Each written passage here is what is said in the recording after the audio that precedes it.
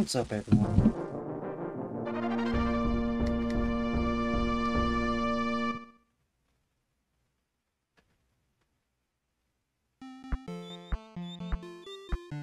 I don't know, it's like almost 3 a.m. and I'm bored and I just want to play some Donkey Kong. First of all, I'm gonna do something here. Ew, bilinear filtering. Hold on. Alright. We're gonna do this as close to how I remember as possible. Do we want the scan lines or not? We'll see.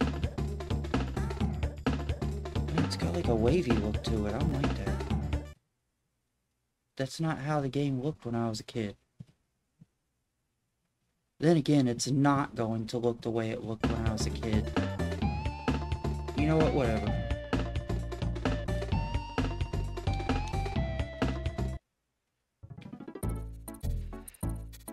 Yeah. I'm old enough to remember when this game was brand new.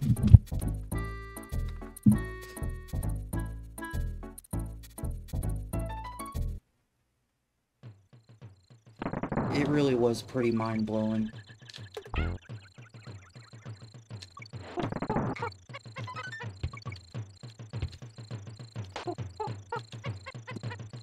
I missed it.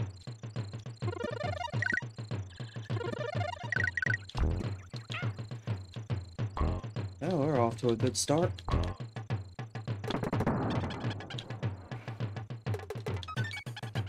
No, if you know, it looks a little bit better when you turn on the filter, because it looks more like it's intended.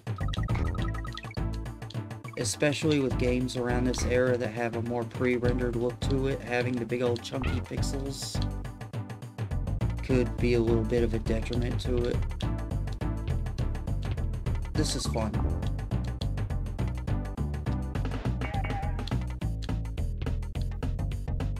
Well, it's supposed... Oh, well.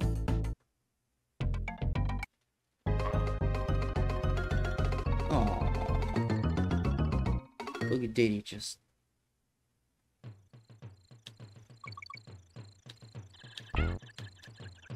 I can't get that barrel back?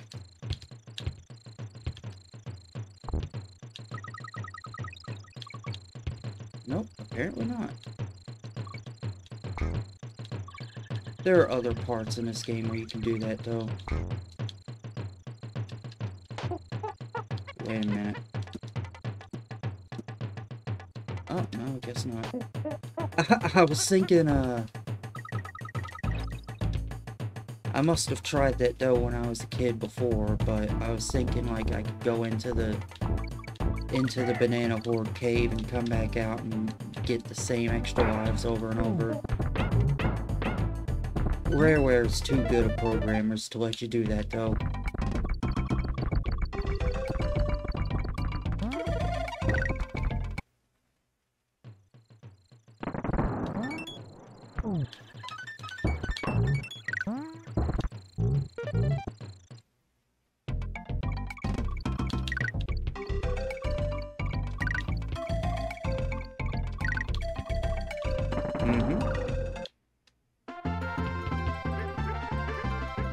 Yeah.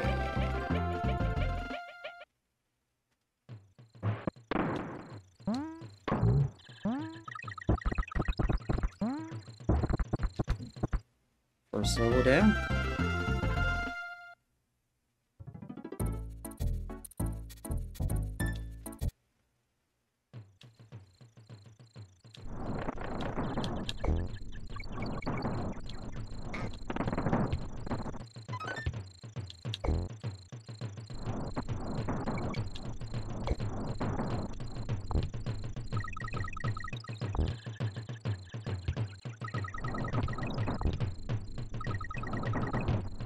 I don't really feel like talking too much while doing this. Just because I got a microphone doesn't mean I have to constantly yammer on.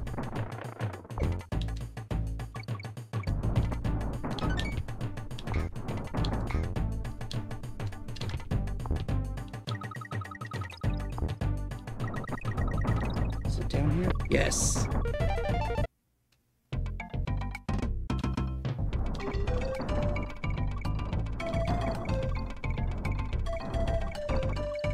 I've never 100%ed this game, and I don't think I ever will.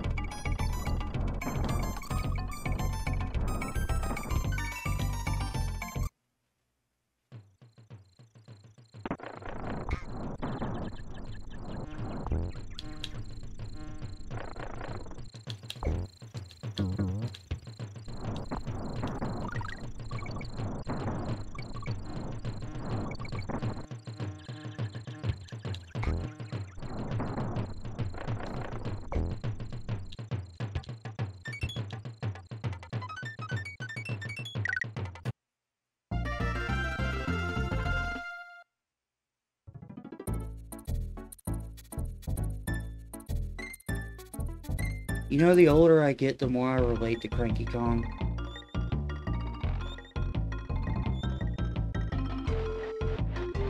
Sometimes our sprites used to change size for no apparent reason. We never had any of this fancy 3D stuff. Oh no, we had to survive on what we had. And what little we did have, we were happy with. I've never seen anything like it. Enjoy this demo while you can. It can't last much longer. What do you mean demo? That's right, 4 shades of gray and a 2x2 character block. That's all we had. Go bananas in the snake pit of the reptile rumble. Alright, yeah, enough of you. I am at that. I'm 35 years old, so I'm at that weird age where I'm not like young, but I'm not old.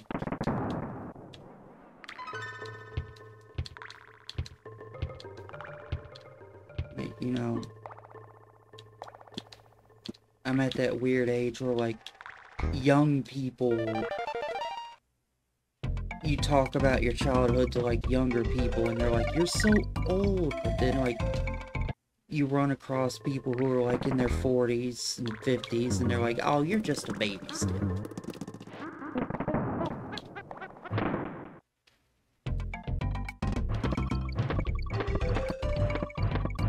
They're just like, I'm cool with that.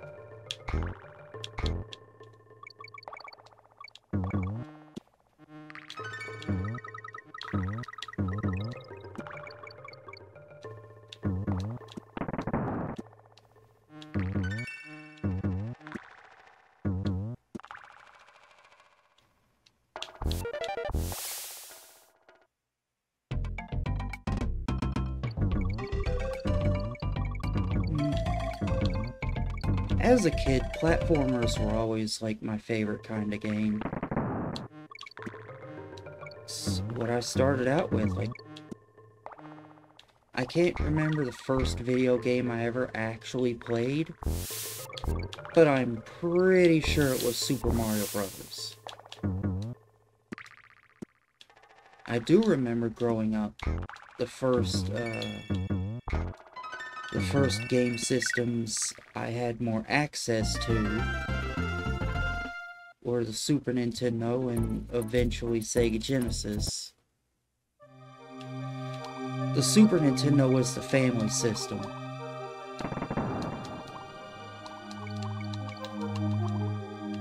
The Sega Genesis was my birthday present. I had to have it. It was mine. I think I was like around 7 years old or so.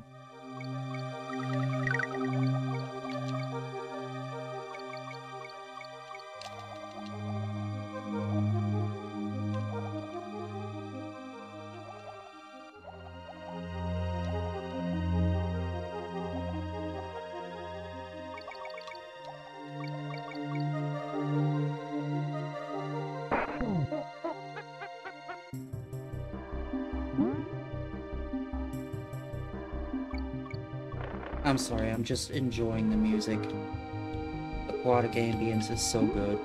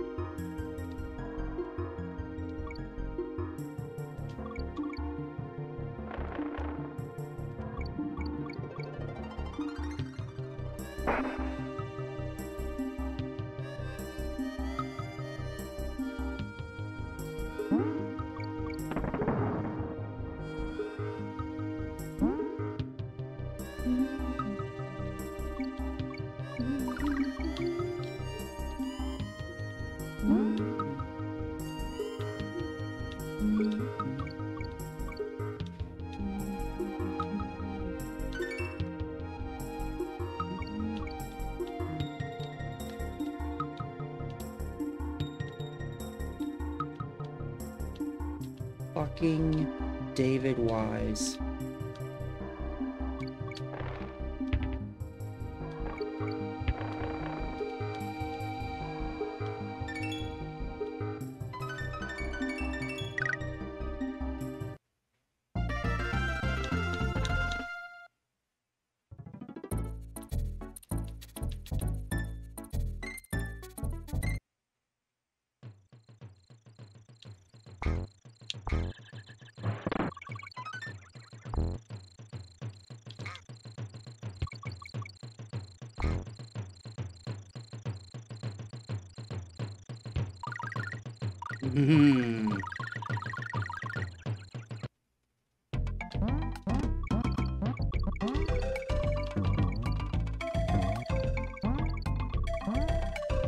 Just get all the frog-shaped bananas.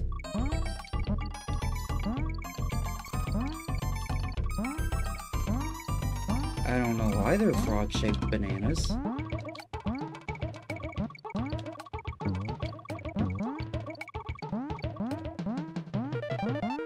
And then this, yeah, that automatically doubles it. I could have waited a little while and got more out of it, but eh.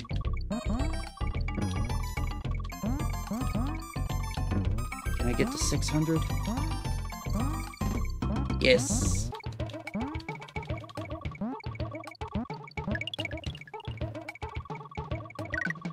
That's 6 extra lives.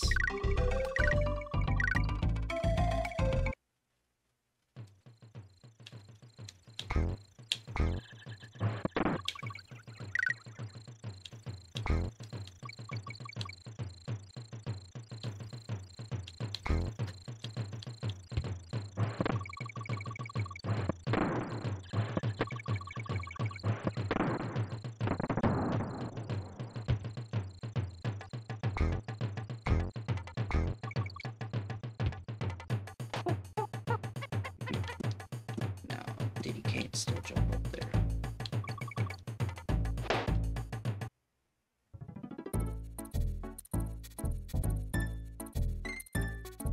Good. No, yeah, good. That's good. We're learning.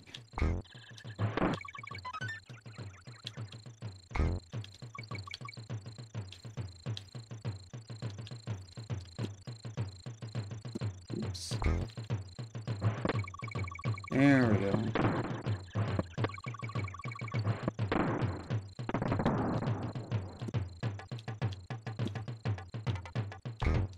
There we go.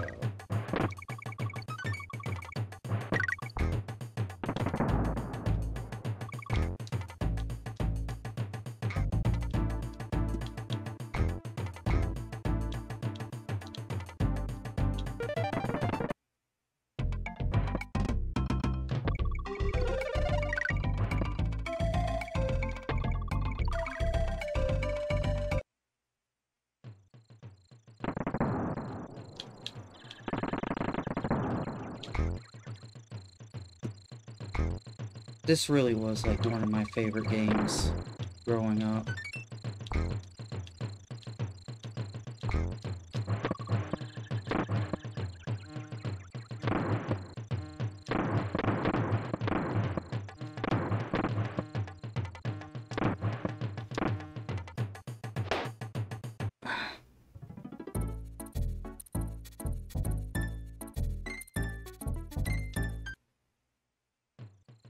Now, I'm just disappointed in myself because I should not be losing lives this early in the game. Like, this game cranks up the difficulty quite a bit in later levels. I should not be losing lives on level 1. Oops.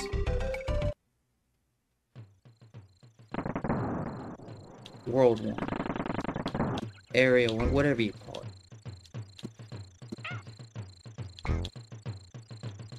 Alright, that just... Oh well. Let's try this again.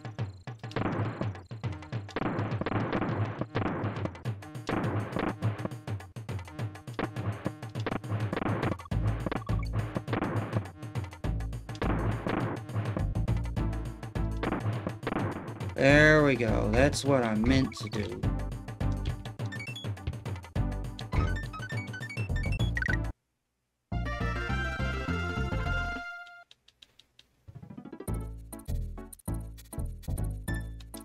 Candy Kong.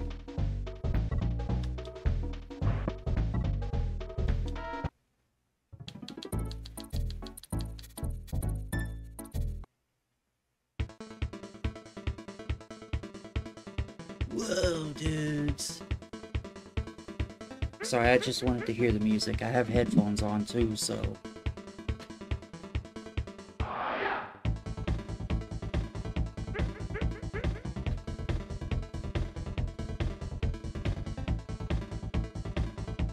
I see you.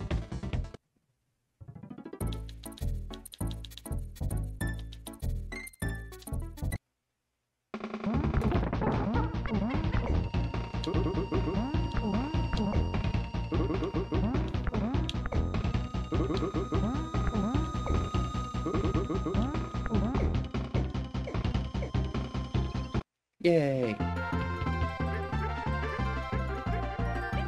I always thought that was such...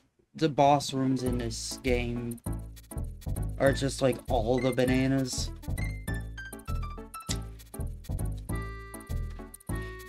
And that's just an amazing visual. It really would be so cool if they would remake this game with like HD pre-renders. But there's a fine line between doing something like that and making it look good versus making it look like cheesy.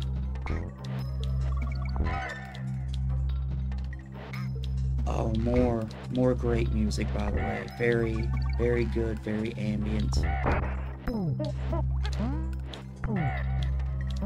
I can listen to this song just on its own while contemplating stuff.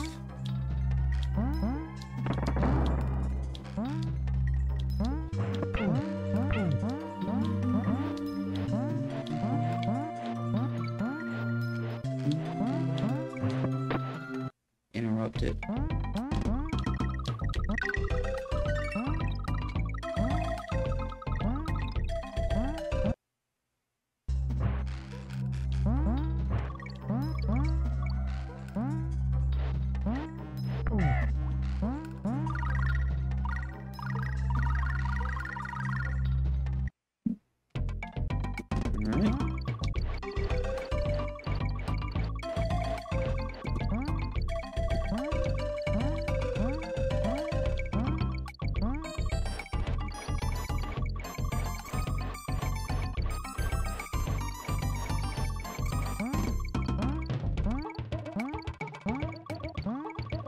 Some of these are easier for getting extra lives than others.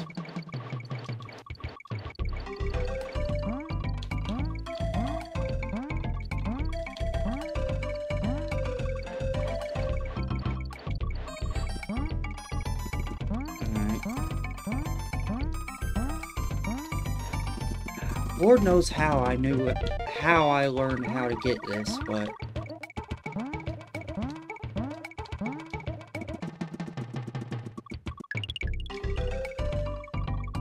I don't know.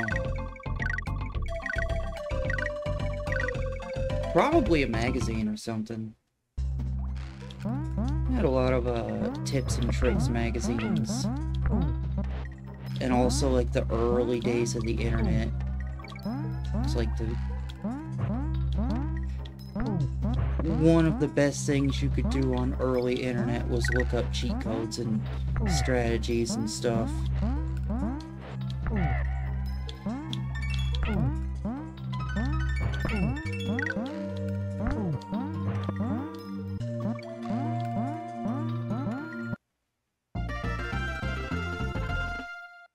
Alright, I'm calling it here. I'm calling it. The infamous minecart. Calling it right here. First try. First try.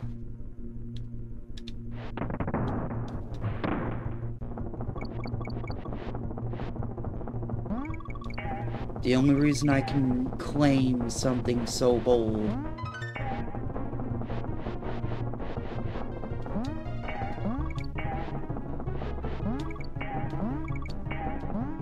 You know I've done this like 100 friggin' times in my life. Not even worth it.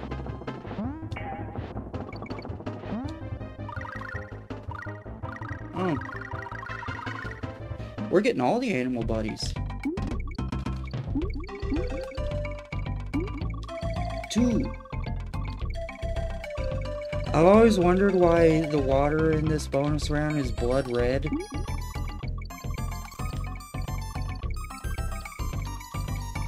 There used to be fish in here. Used to be.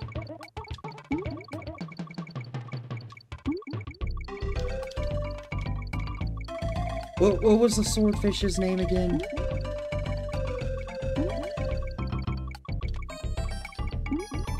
I honestly can't remember. And I also can't remember where the 2x thing is in this level.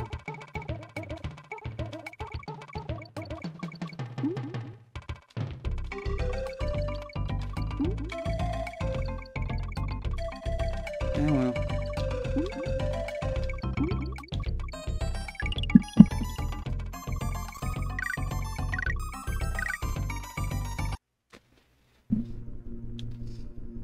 Now we gotta do this again, but oh well. Like I said, first try.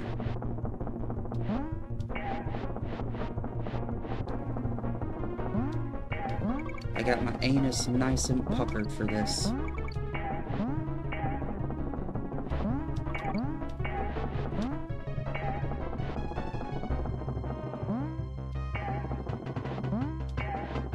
No unnecessary risks. Unless I'm very confident in myself.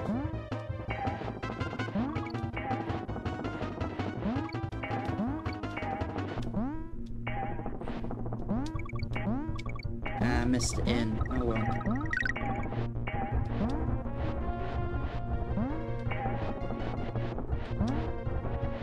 I'm telling you, I got this down, almost down completely to muscle memory at this point.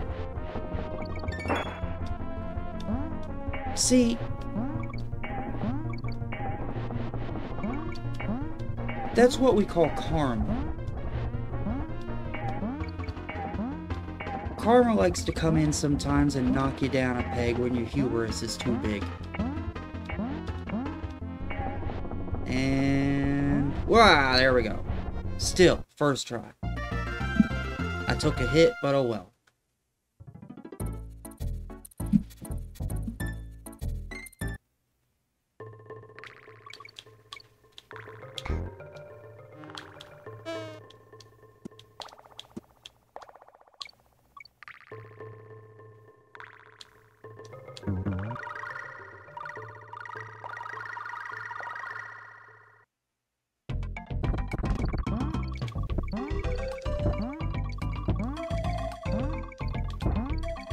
I don't know why, but it feels like the timer goes way faster in this one than it does in any of the other ones.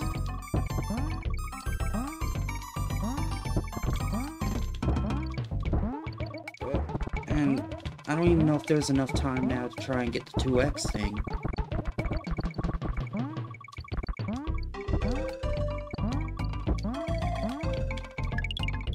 Doesn't really matter because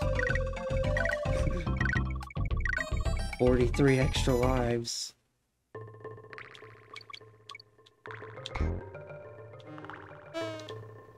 And this is one of those games where you need them to.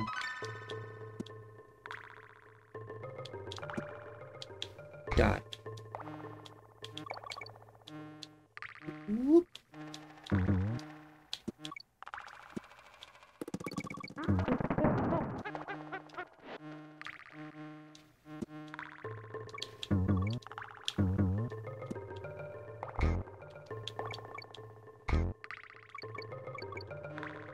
I am classically trained when it comes to platformers.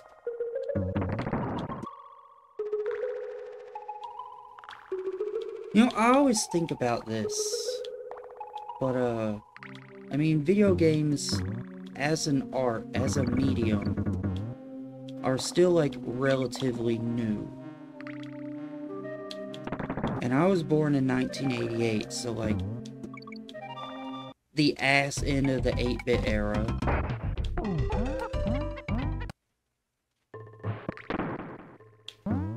So, like, you know, just like, just imagine.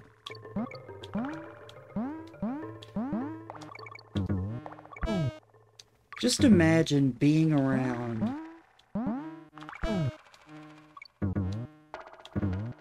like film, for instance. Probably the second.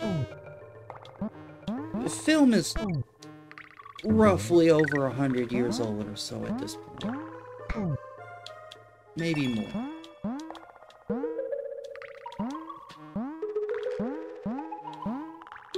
Animation too, like, just, you know, I think about, just imagine being around. It must have been crazy to, like, be in, like, the 1930s and see the original greats when they were brand new.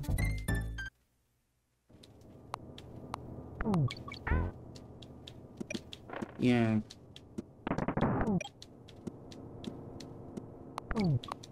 Problems with being that far into the past aside, you know, socio-political problems of the time that I don't think anyone wants to go back to, but hey, cartoons. But just think about,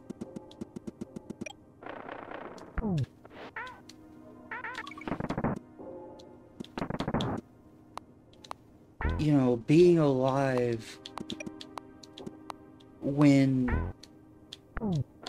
Think about this for a second, like... Who was, like, the first people to come up with, like, painting? Like, get a stick with some bristles on it. You know, we got cave paintings. Those are probably done by, like, by hand with, like, rocks. Wait! Oh! Did you see that? Risk taken, risk worth it. Told you, classically trained.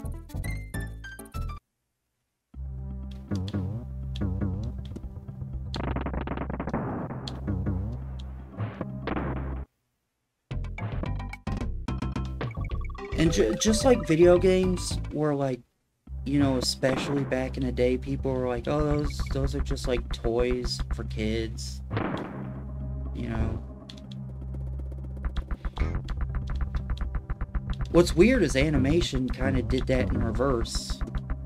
Like, it started out like for adults, or just like shit that people came up with because they liked doing it. And it was just really impressive that they could. And then I think sometime around the 60s or so, the Hanna-Barbera days, or more specifically like when television was becoming more mainstream, I think. And, you know, the Hanna-Barbera days of like, they just became like this workshop of animation, like this never-ending machine of cartoons, and they were all like mostly super family-friendly stuff.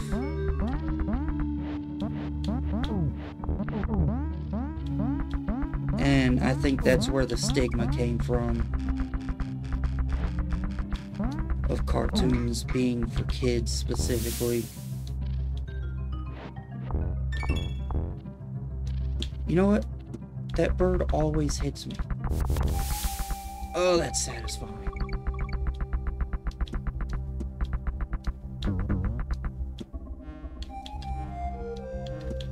Nah, not worth it.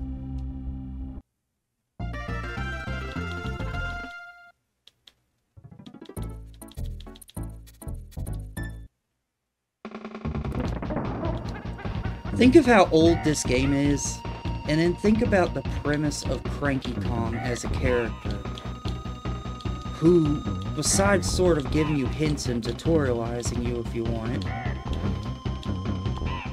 also complains about how these newfangled video games and their fancy color graphics and their multi-button controllers. It's kind of funny to think about. That's just like, just how brand new and like mind-blowing this game was for its time.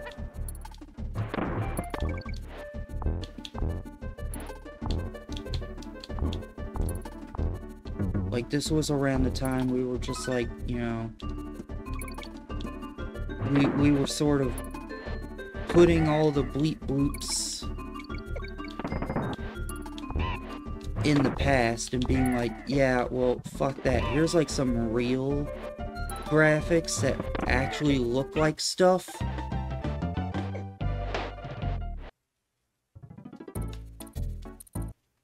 And music. Sounds and music. Like,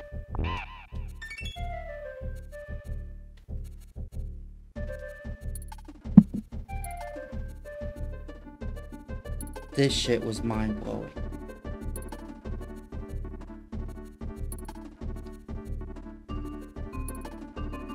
It's like subtle and atmospheric.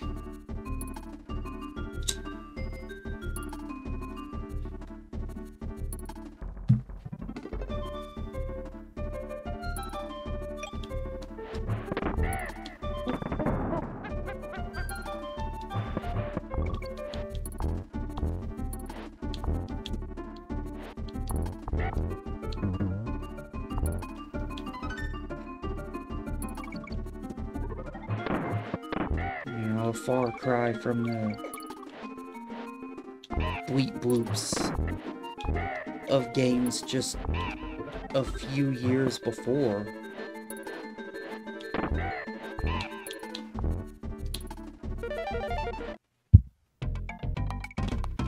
Oh, this. We can do this.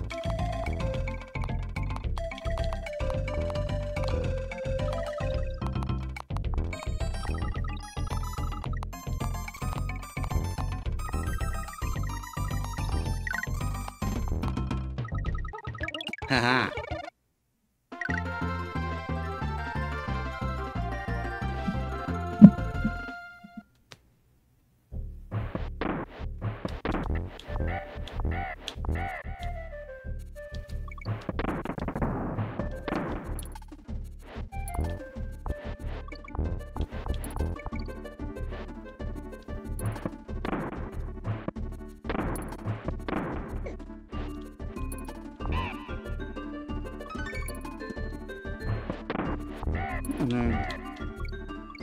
I did that video of my Super Nintendo stuff a little earlier.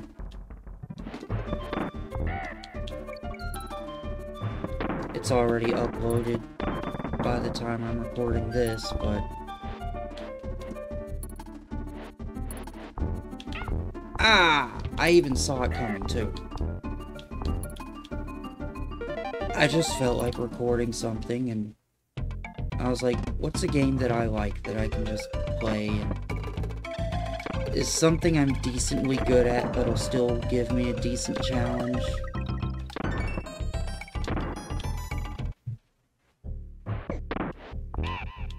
Something my 3 AM brain can easily digest? Donkey Kong.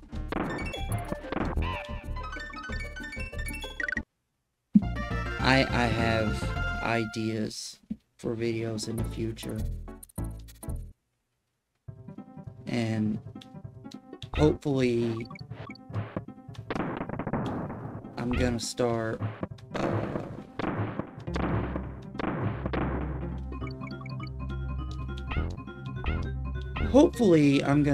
finding more of my own niche.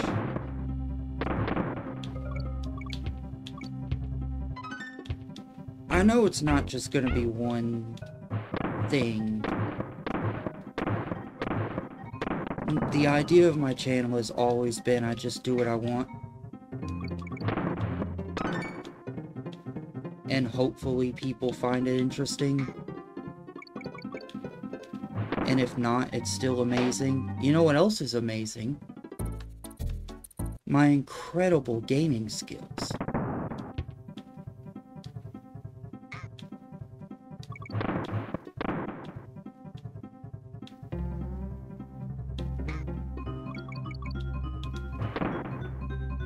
You know, honestly, I should go pro.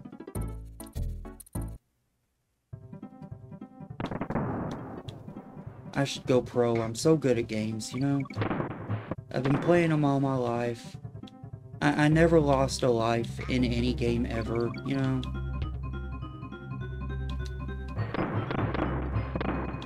There we go.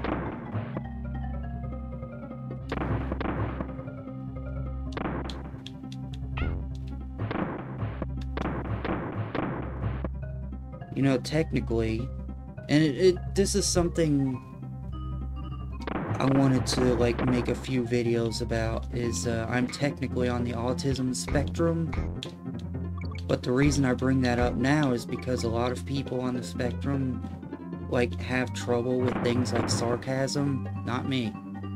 I love it. I think that I had to learn sarcasm manually as a kid, if that makes any sense. And then it just became fun.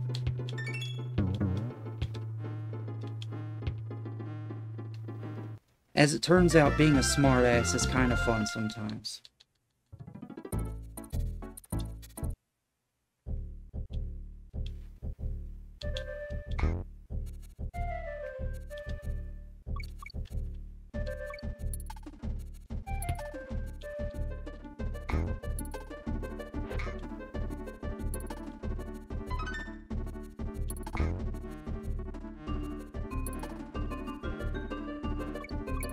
If I see anyone in the comments typing shit like, you're not really autistic,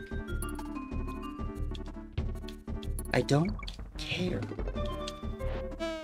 That's the fun thing about being in my mid-30s, is I don't care anymore. I don't care what you have to say. I don't care about your opinion.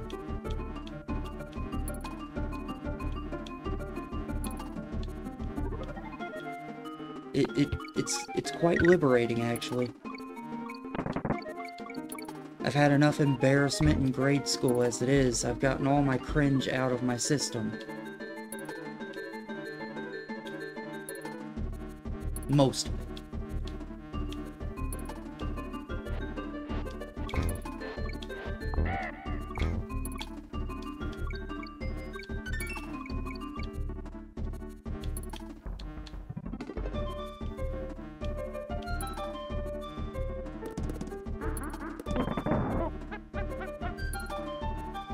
But I don't like to think about grade school.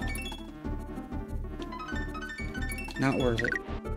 Well, I guess it could have been, but I got almost 50 lives, so it don't really matter. Another thing I love is metaphors and wordplay. I mean, I can't just give you an example on the spot. You know, it's gotta come naturally. I love bad puns.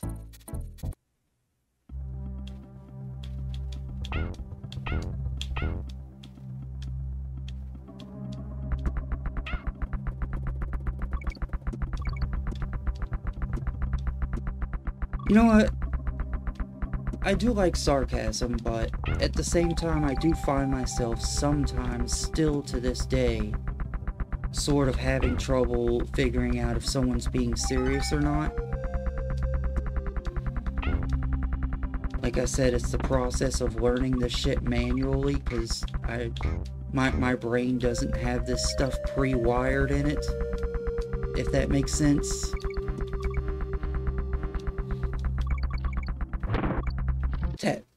That was a hard secret. That, you know what? I don't know how anyone ever figured this one out.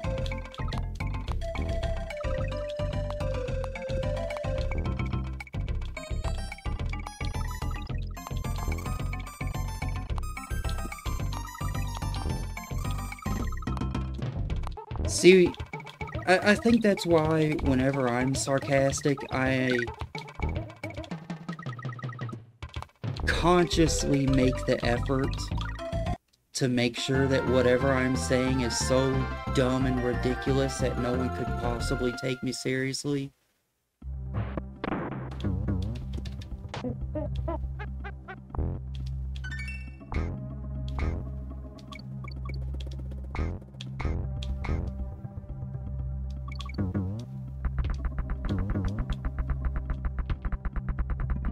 You know, I think my channel's just gonna have a whole lot of this. Just me playing a game and sort of just talking about whatever's on my mind. It might be a retro game, it might be something new, it might be Minecraft. Minecraft's an easy one to do.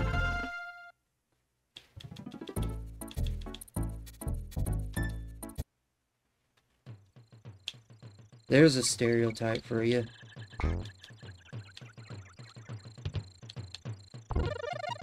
Someone on the autism spectrum likes Minecraft. Stop the presses.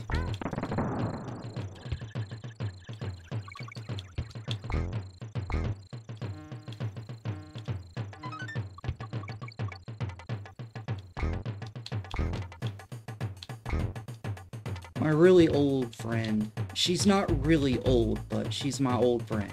Like, I've known her for like ever. She got me into Minecraft. And we still talk, like, a lot. We still use Skype also, and I don't fully understand that, because I have her number, she has my number. I don't know why she just wants to use Skype, but I'm like, yeah, whatever.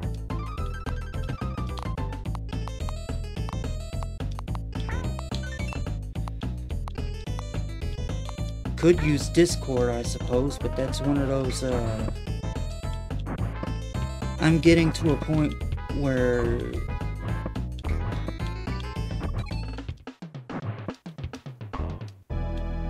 the old saying, old dogs and new tricks, something to that effect. As my brain gets older and more set in its ways.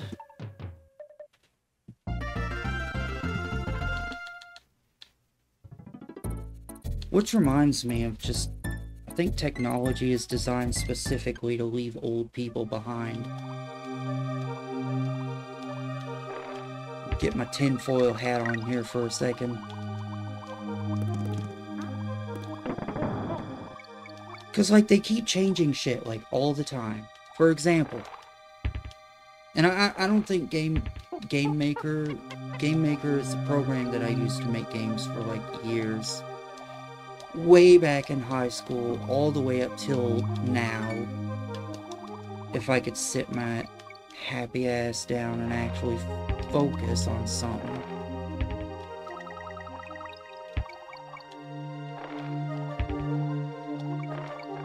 But I got into using Game Maker back in version 6, I believe.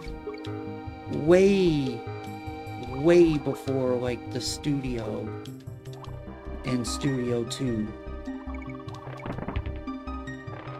And eventually, the one I used to make Dream Cherry, which is like, it was going to be my magnum opus. But nowadays I look back at it and I feel like I can definitely do better. I will never understand whatever part of my early 20-year-old brain thought 40 frames a second was a good idea.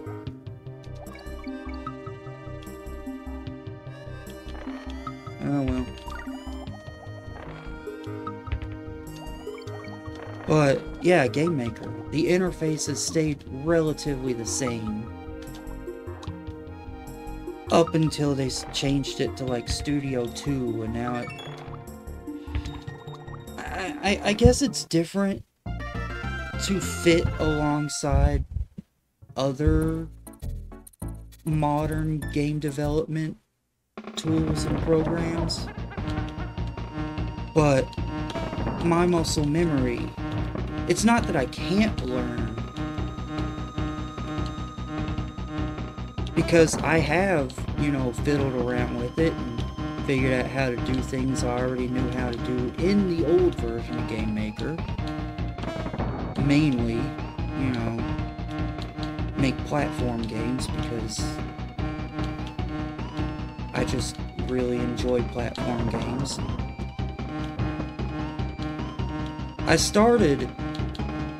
When I started dicking around with making games on a computer, it was click and play.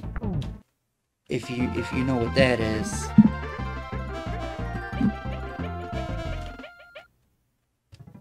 But basically it's an older version of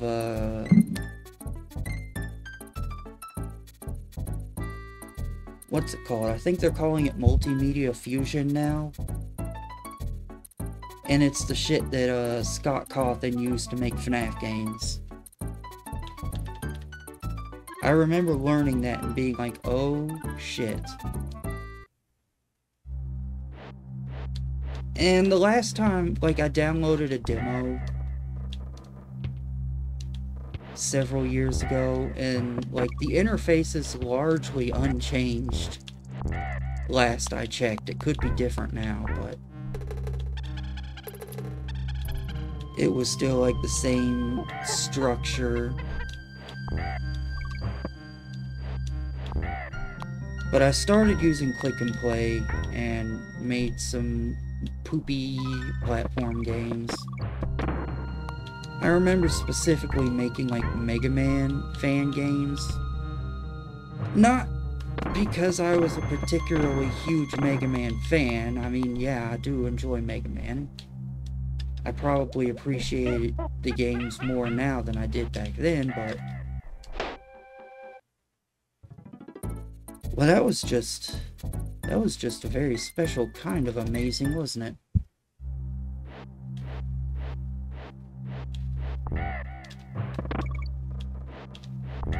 But because, you know, it's a relatively simple game to try and mimic the gameplay style of.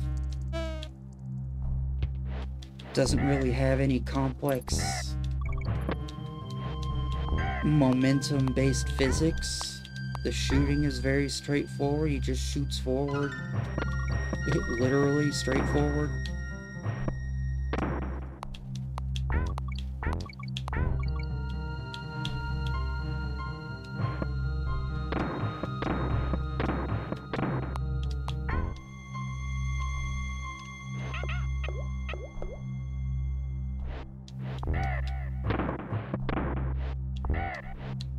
Whoop.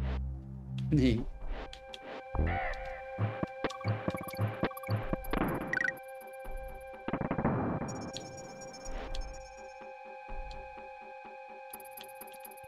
I love how the music seems to always get more tense at this exact moment when the blizzard really starts.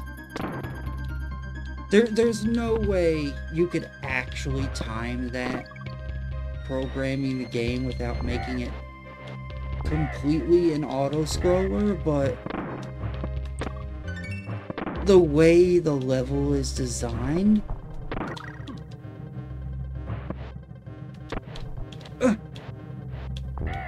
as long as you're not dicking around too much, it usually ends up happening just like that. These barrels are a little bit trickier.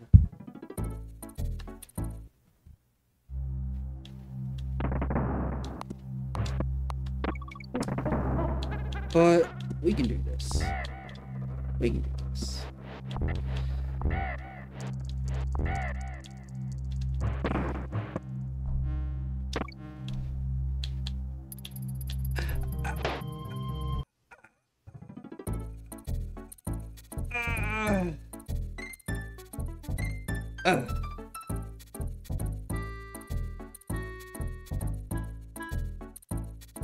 That's some really nice CGI, you know? The background looks nice. For early 90s, if you don't know, like, the graphics in this game are made using the same computer software, rendering computers of the time that Toy Story was made in. The Silicon Graphics computers. I'm not kidding, man. I don't know.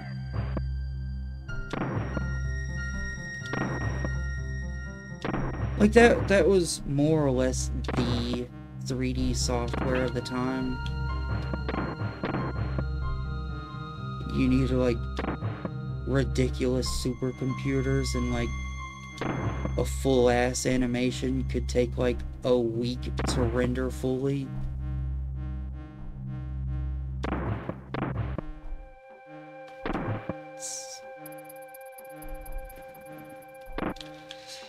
Oi!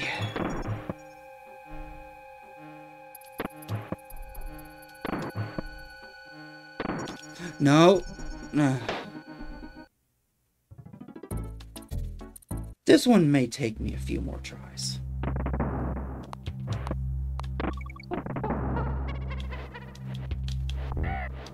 The secret is not to let it get to me.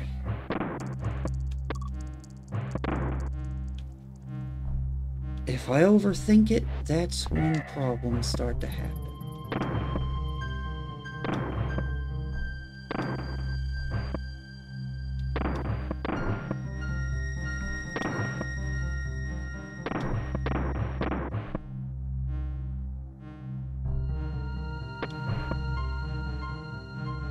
This level's gonna look really good uploaded to YouTube.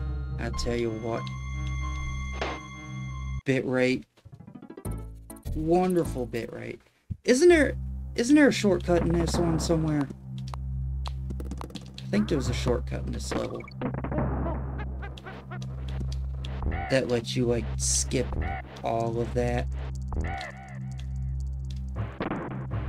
I'm just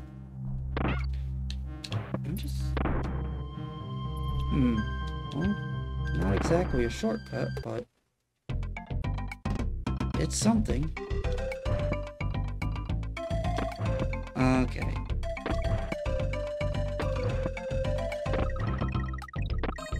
Bye.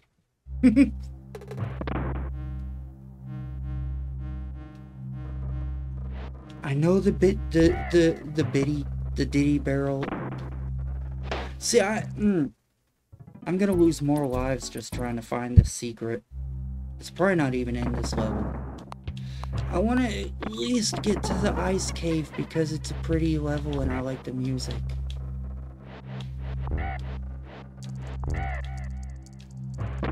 Alright. For real this time, back away from the screen a little bit so I can take it in a little more.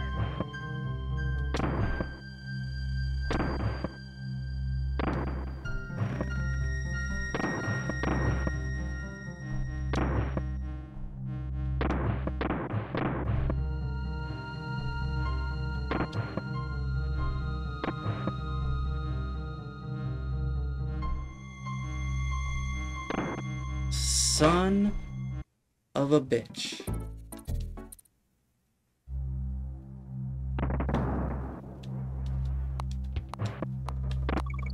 I don't know if you can hear that or not. It sounds like it's storming out there. I can hear it through the headphones.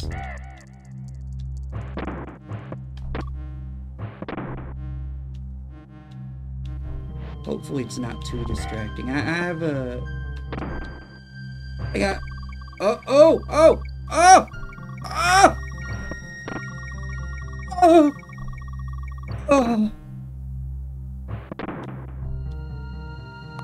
Found a secret.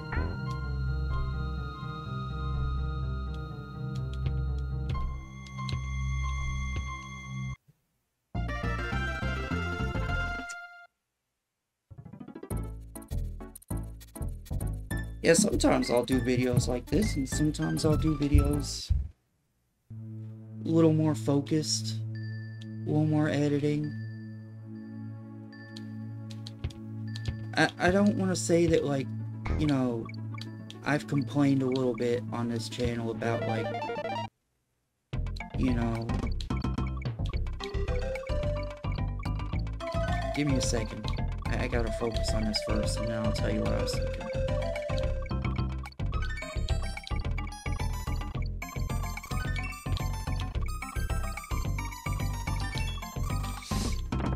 I've complained about, like, the state of YouTube these days, and the clickbait and the jingly keys editing style. That's what I like to call it, because it's like, you know, constantly fighting for your attention with, like, aggressive editing and stuff. And I don't want to say, like, editing videos in itself is inherently an evil thing. But, like, you know, people like Mr. Beast and stuff have that shit down to, like, a science. The exact amount of time a scene needs to be on screen before you cut to something else to retain viewer retention. You know, that kind of thing. Just, like, the sheer manipulative nature of it. And a lot of YouTubers who aren't nearly as big as someone like Mr. Beast basically having to adhere to these rules in order to get any kind of success at all.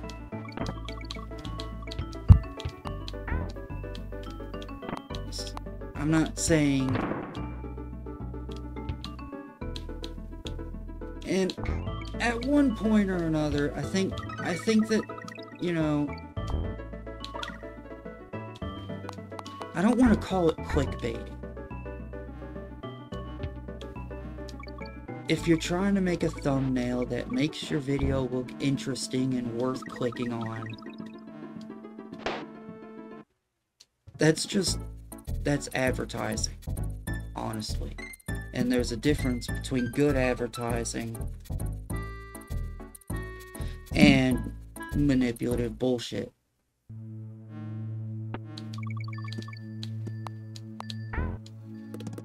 Even YouTubers I like are, like, doing this shit. I just watched a video, who was it called? Who was it? It was a video about...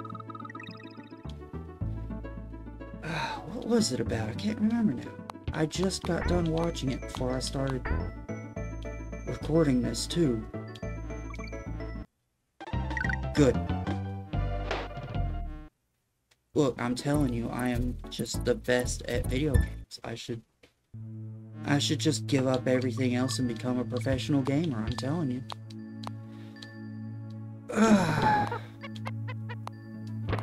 It was one of those videos, it'll come to me, but... Oh, it was for the game Hatred. I forget whose video it was, but the title was like, the most controversial video game ever made. And, like, even in that video, the dude admits that that was more or less just clickbait.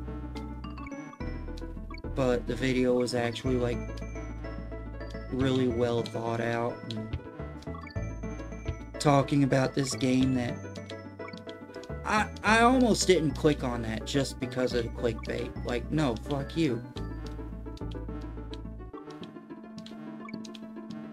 Like, you can't just jingle the keys in my face and expect me to laugh and clap.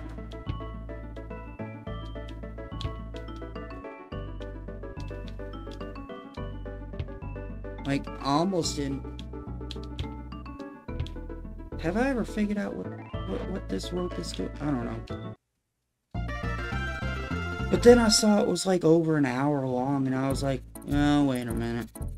Because first of all, I remember when Hatred first came out, and the consensus that I had when that game came out was it's edgy. Very edgy, like comically edgy. And, you know, I have it. I think I bought it on sale. It's fine as a game. The subject matter, dark, edgy, very try-hard.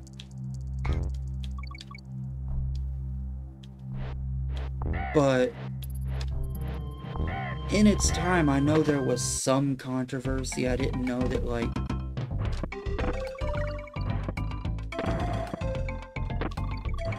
there were a lot of people, like, just trying to get it banned before it even came out. Stuff like that.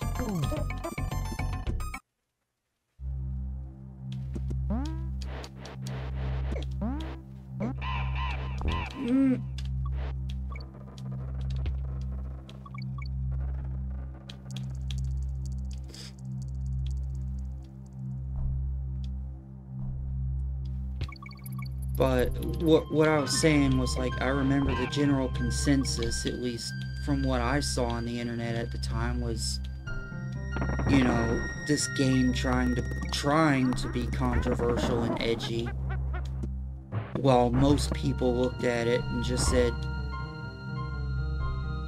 dude, we've been desensitized to this kind of violence since, like, the 90s.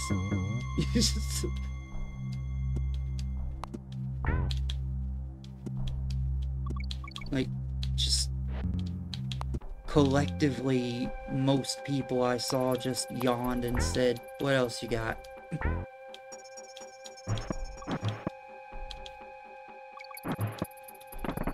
But, there was more going on about that game than I was aware of.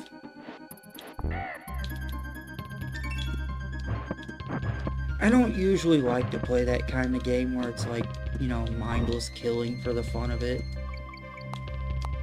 Usually, you know, I'm the kind of guy who purposefully dodges people in Grand Theft Auto games. I find that to be more fun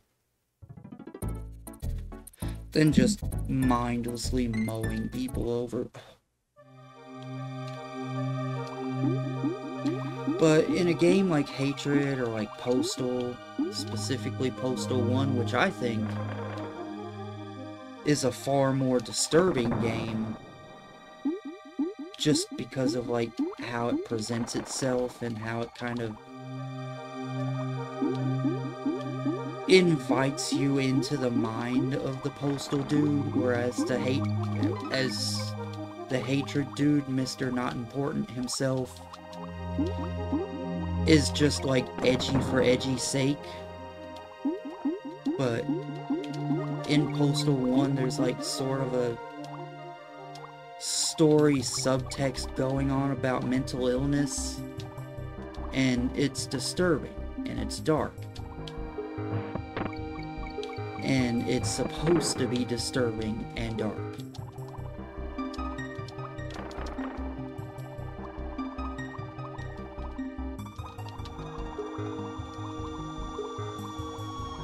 And when I play a game like that,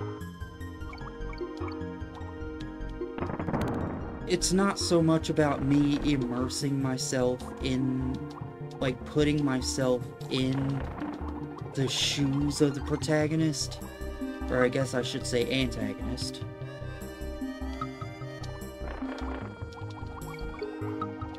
but like,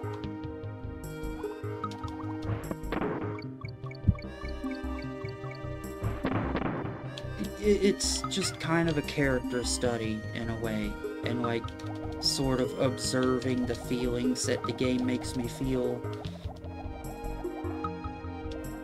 You know, you feel like you know, any normal sane person would play a game like that and at least feel a little bit like shit for being such a relentless, ruthless, needless killer.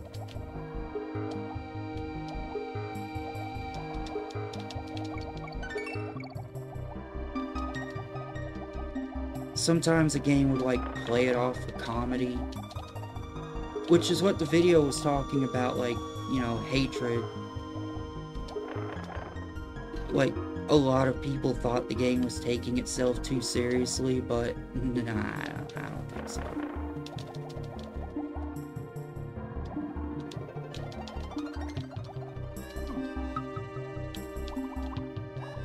Like, it's like a 13-year-old edgelord's idea of a video game.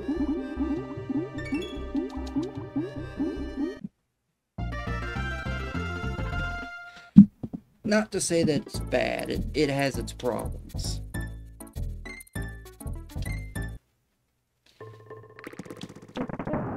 I don't know, while we're talking... Oh no. Oh no. This is the 1.0 version of this game where... I'll try and keep the turning to a minimum because... But also, you know, just so you know, I can't avoid it. I can't avoid it. You know, epilepsy warning. Just kind of... If you're watching this, chances are if you've watched this far, you're either putting it on the background while you do something else, which is fine. I don't mind that.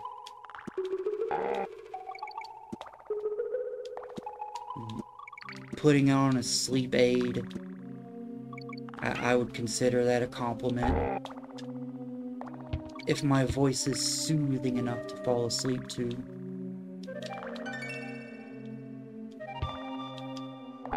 And my microphone situation isn't complete shit.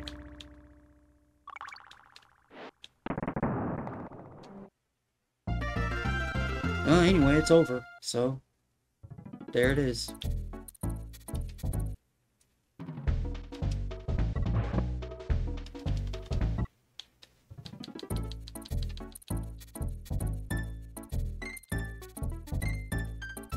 I would say I'll just go ahead and beat this game while I'm doing this. It's 4 a.m. now.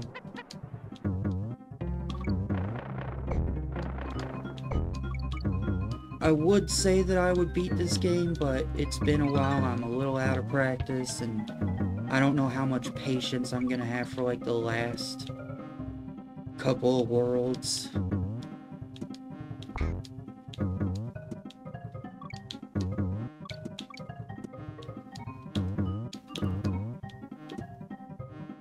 The final boss ain't too bad. It's just memorizing the patterns and also not doing stupid shit like that.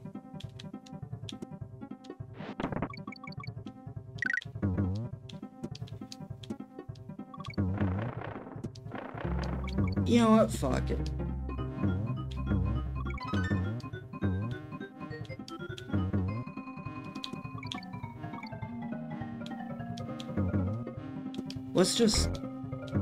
Let's put Donkey Kong Country on my list of games I've completed while recording.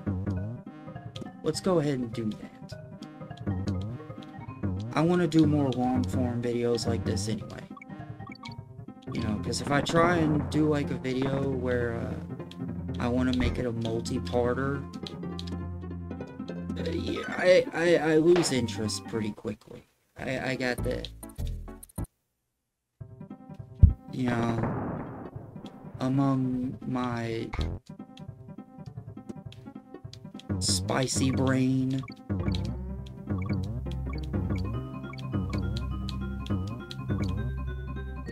You know, I just got, I'm on the spectrum, I got ADHD, I just got the whole neurodivergent starter kit.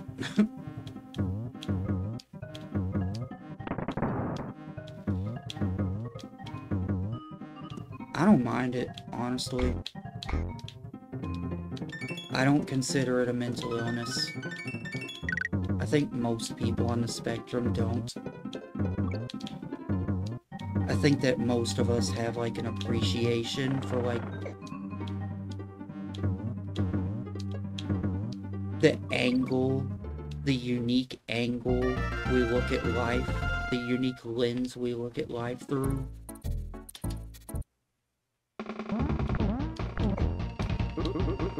And you hear some people going like, wouldn't you like to just be normal?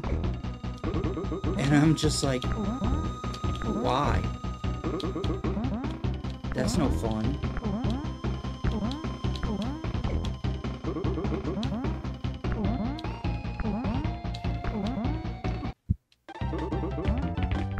I really should have been paying more attention. The pattern is not that difficult. Just hit him 5 times. Every time he jumps one more high than he did the last.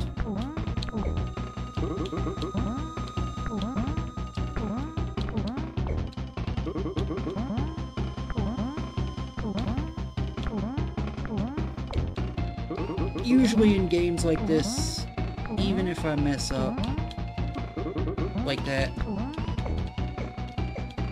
I learn from my mistakes pretty quickly.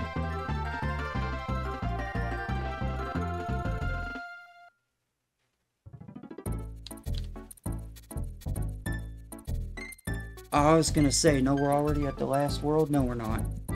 But we are on arguably one of my favorite music tracks in the whole game. Fear Factory.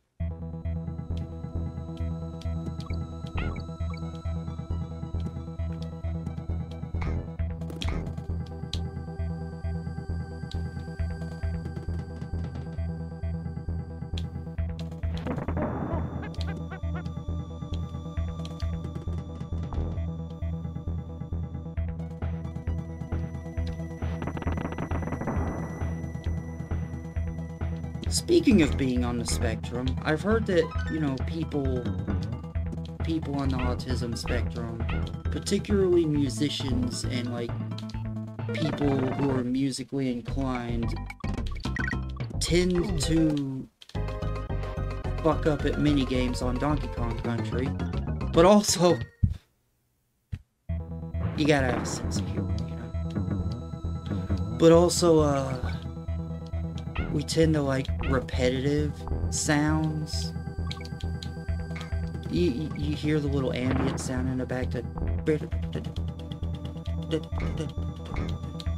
Yeah. I do that kind of thing a lot in my own music. Where I would take like a sound and kind of have it just playing on repeat while the rest of the song just does its thing.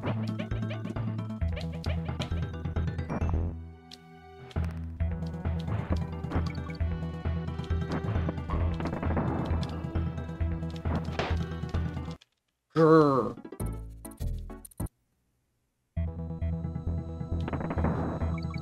How about we actually play the game? How about we do that? I tried to do the rolling thing. That's what that was. I tried to do the roll jump. For no other reason than style points. And I did it again. Like I said, I'm really good at learning from my mistakes. I'm just sitting here like, there's no way that that shit's gonna happen a 4th time.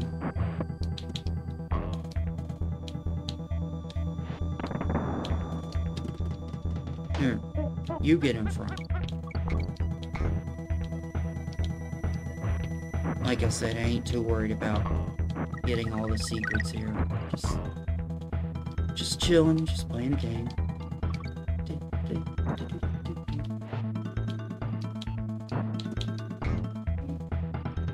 If you can't tell, I really love, like, music, especially video game music. Some will say, like, you know, that's not really a genre of music. You know what, fuck you. It is too. Video game music is unique in that, with like, more, I guess, contemporary music, it's just the song itself. And when you're dealing with, like, you know, say a movie or a play or something, the music is, you know, meant to accompany what's going on in front of you. Usually the song's being sung or whatever, sort of explaining the character's feelings and all that. You know, the orchestral music in a big scene in a movie or whatever typically is designed specifically for that exact scene and is timed specifically.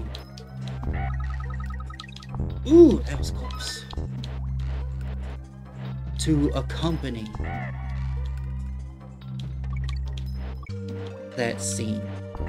Video game music is a little bit different. There's a little bit of a challenge that has to be surpassed. Because the music has to feel correct. Typically you go with, like, the atmosphere of the level itself, the typical vibe of the game itself, but you cannot write music for a video game that perfectly aligns with the action on screen. Eventually you have to let go of control, unless that game is like an auto-scroller where everything happens timed exactly as it's supposed to. Or you create a ridiculously elaborate algorithmic program that makes the music change its tone depending on how well you're doing, like, you know, Doom Eternal or something like that.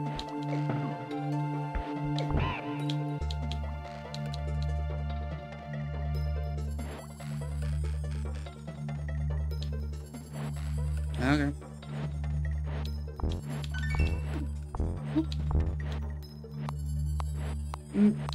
I think this is around the point of the game where things get really tricky and most people, like, really struggle. And don't worry, there's gonna be a few parts where I struggle my ass off.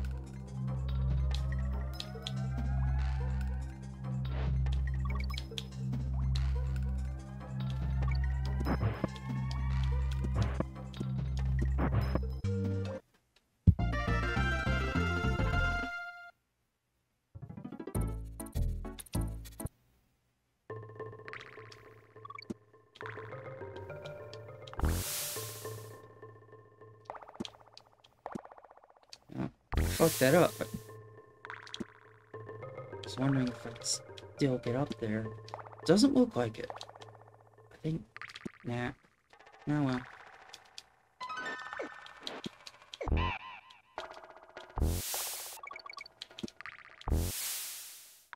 Yeah. I think there are enough games that I know how to play from start to finish like this, or can bang my head against the metaphorical brick wall until one of us cracks, to make more videos like this. I just kind of want to make it just kind of personal. Not like too personal. I'm not gonna get on the mic and be like, woo! Boy, I have not showered in days and I reek. I'm kidding though. But you know what I mean.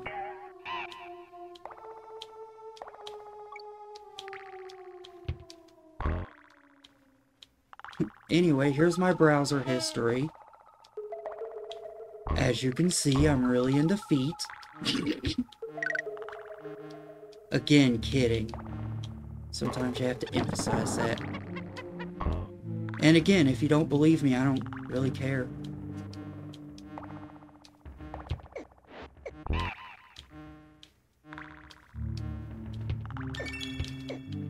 But no, like, I want my channel to be like cozy. Like you're tuning in for a nice chill time. Just playing a game. Maybe learn a thing or two about me. 'Cause, you know, I'm recording, I'm talking with the microphone and all that. I'm gonna talk about some personal stuff every now and then. Just my likes, my dislikes, pet peeves, opinions on certain things. It just comes with the territory. Poison Pond. Speaking of this level, just the idea that the pond is poison, like, sort of unnerved me as a kid. Hardly anything in a video game really outright scared me as a kid, but I was unnerved by a lot of things. But in a way that made me fascinated by them. So, for instance, you know, this is called Poison Pond. That means we got 2 bipedal mammalian creatures swimming in this shit. Lord knows what it actually is. I'm assuming there's at least a little bit of nuclear waste in here somewhere.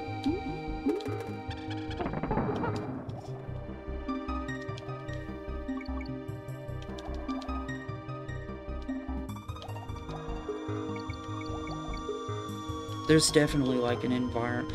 Rare really seems to like their environmental messages in their games, you know? Sonic is another one of those game franchises that started out with like heavy environmental messaging in it. You know, the evil Dr. Robotnik using his robots for world domination,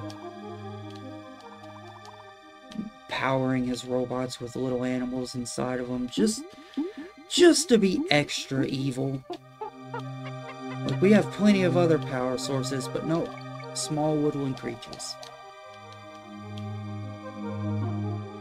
It satisfies his god complex, I guess.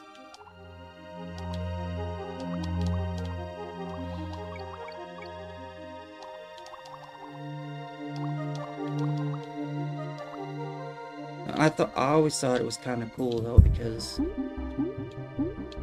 Tails as a character comes around and he does machines too, but he uses technology for like good stuff. So it's like the Sonic universe isn't just trying to sit here and like preach at you like technology bad, because I mean, first of all, you're playing a video game. Can't really be an anti-technology extremist. Then again, the way some people are hypocritically.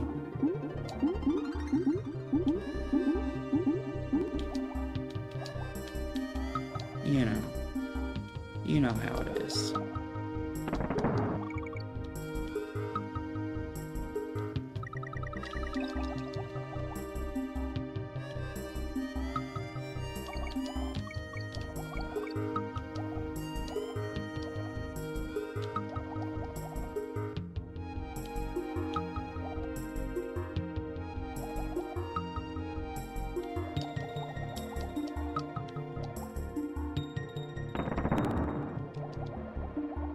Trying to focus here.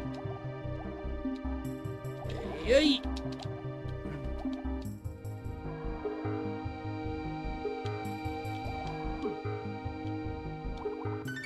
Really? Is that what's happening?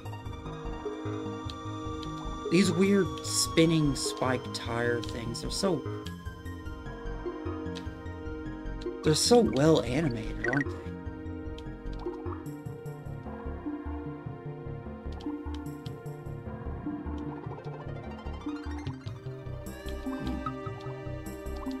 This game's definitely got that, like, early CG uncanny valley-ness to it.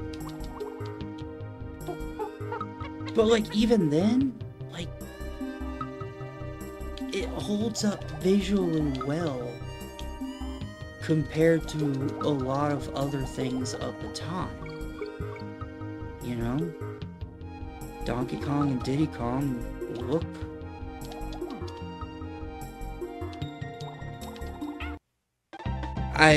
Wow, okay.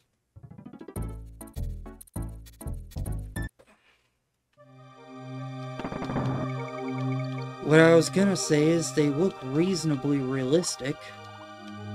I mean, cartoony still, but like, you know. The fine line between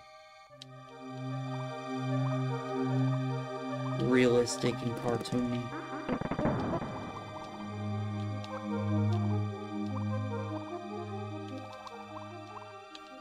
I do think I want to try and be Diddy Kong for as long as I can here, just because he's got the smaller hitbox.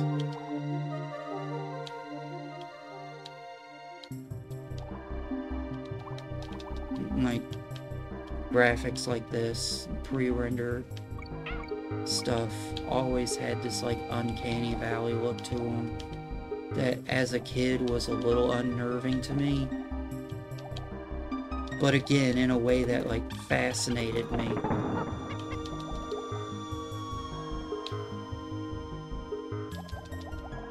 You know what's an odd thing that,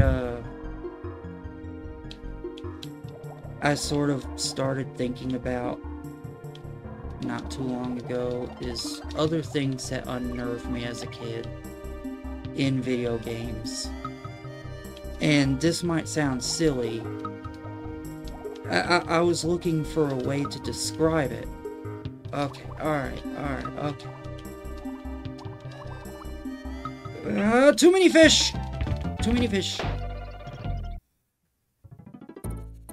Something else that unnerved me. It wasn't even necessarily something that's scary specifically, but in video games where the best way I can describe it is characters, enemies, or other sorts of entities in a game that have more AI than usual. And it sounds silly today because AI is, like, ridiculous. But, like,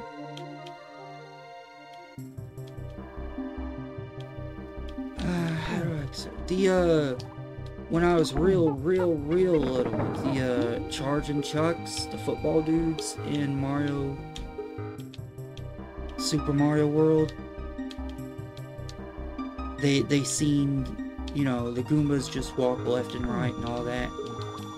Like, the Charging Chucks, like, do stuff. They, like, think, you know? I mean, obviously, clearly, you know, they're just programmed to do what they do. But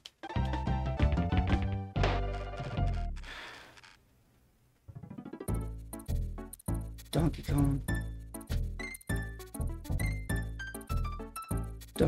you and me are gonna throw hands. And you're probably gonna win, because you're a gorilla. But it's almost 4:30 in the morning. I'm getting tired. So there's a save. I'm gonna save here. We're gonna do this old school, no save states. But I'll come back to this. Anyway, thanks for watching. I hope you enjoyed my ramblings. And I don't like saying this, but because at this point everyone already knows, like, you know, like, comment, subscribe, all that happy bullshit. Don't want to sit here and beg you for it or anything, but if you've already made it this far in the video and you hear my wrapping it up tone in my voice, getting ready to click off of it or whatever, but you know, if you would do that, if you would just, you know, any number of those 3 things, it would mean a lot to me. Like, you know, if you have something to say about my random ramblings, and go ahead and let me know, because not only does it help my channel out, but it's just nice, you know, to have a conversation with people all over the world, really. Come on here randomly from, like, England, and you're like, actually, when I was a kid, blah blah blah, Super Nintendo. Like, I love that. Tell me about your childhood experience with gaming, or anything else for that matter. Just, you know, the interaction is just nice. It's nice, and I think that's like the cool part of YouTube, is it is in itself, in a way, a form of social media. And keyword social. And that's where we're at. You know, I can make videos, you can make videos. We can all make videos, and we can all watch each other, and we can all leave comments on each other, and live in harmony. Ideally. Anyway. Of course, you know, harmony ain't that easy to achieve. I ain't trying to come off as some sort of philosophical guru playing a monkey game here, but you know. Anyway, thanks for watching. I hope you enjoyed, and I hope you have a good rest of your day.